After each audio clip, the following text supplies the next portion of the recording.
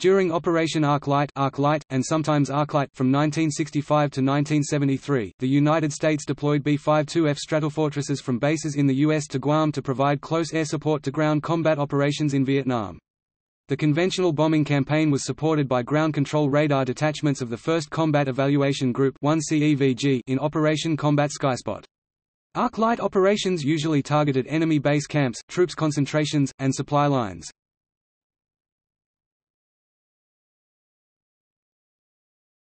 Aircraft used.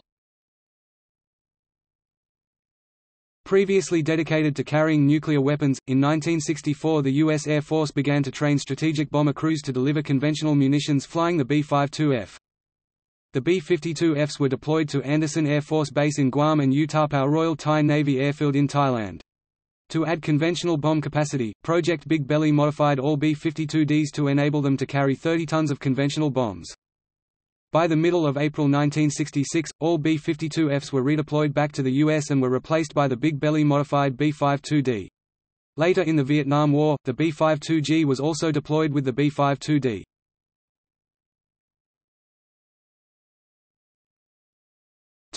Operations in Laos and Cambodia.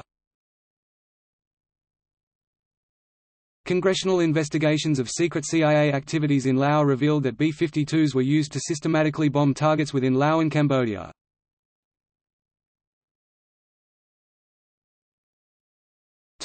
Operational use. The bombers were first used in Southeast Asia on June 18, 1965. Flying out of Andersen Air Force Base, Guam, 27 aircraft dropped 750 pounds (340 kilograms) and 1,000 pounds (450 kilograms) bombs on a Viet Cong stronghold. During this mission 2 B-52Fs were lost in a mid-air collision, another was lost when it was unable to conduct air refueling. Missions were commonly flown in three-plane formations known as cells. Releasing their bombs from high in the stratosphere, the B-52s could neither be seen or heard from the ground. B-52s were instrumental in wiping out enemy concentrations besieging Khe San in 1968, and in 1972 at An Loc and Kontum. Arclight was reactivated at Andersen on February 8, 1972 when President Richard Nixon resumed bombing of North Vietnam in an effort to move peace talks along. Over 15,000 men were sent to Andersen on temporary duty over the next 90 days.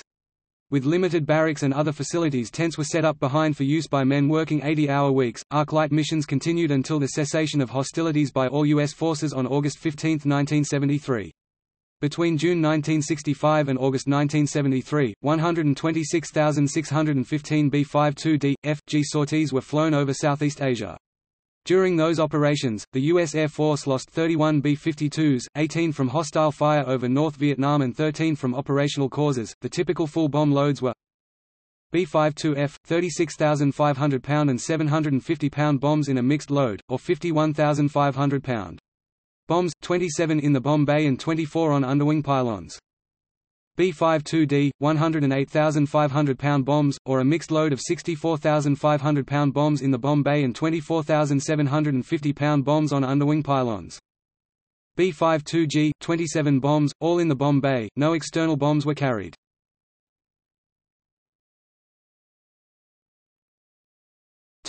Problems.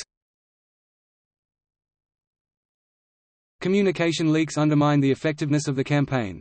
According to Stephen Budiansky, despite NSA's occasional success in tightening up particularly leaky communication practices, the problems continued throughout the war. Strategic Air Command was by far the worst offender, giving the North Vietnamese as much as 8 hours warning and often revealing exact launch times and likely targets.